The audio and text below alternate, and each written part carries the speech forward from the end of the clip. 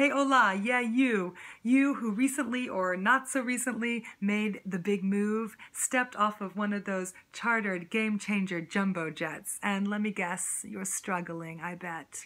Struggling with your bad accent and your high taxes, struggling with your 50 shekel job and you can't help your kids with their homework and blah, blah, blah. Yes, I know that your shiny higher degrees are just gathering dust as you bust your butt at some startup or not-for-profit or another. And yes, I know you miss your mother, but stop it right there and now, because you are a frickin' rock star rocking this rocky terrain of history finally made.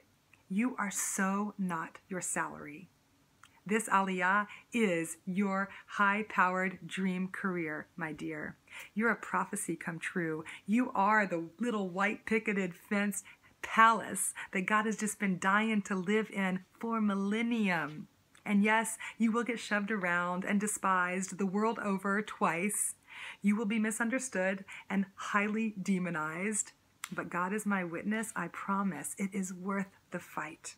Worth every bit of fanatic and static and bureaucratic bullshit involved in this paradigm shift. You are a soul come home. So go twirl your baton in the marching band of this valley of dry bones and beyond.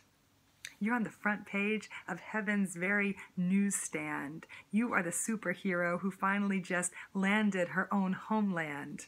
So go on with your bad self and with your bad accent too, and accept that you are an imperfect and historic and utterly gorgeous little godsend of an immigrant, my dear friend. That bad accent is your bad-ass badge of completion. Wear it with distinction. You are a lifetime achievement.